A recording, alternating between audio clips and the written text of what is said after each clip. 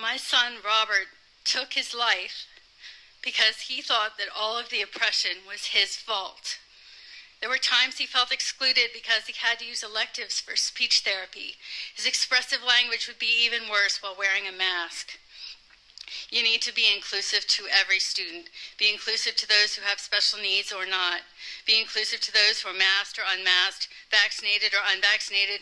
Every race, every life, every student matters. No one wants you to stop teaching Black history, but please do not do it in a way that makes his life worth any less. My son was not responsible for everyone's problems. His success does not mean anyone else had to fail.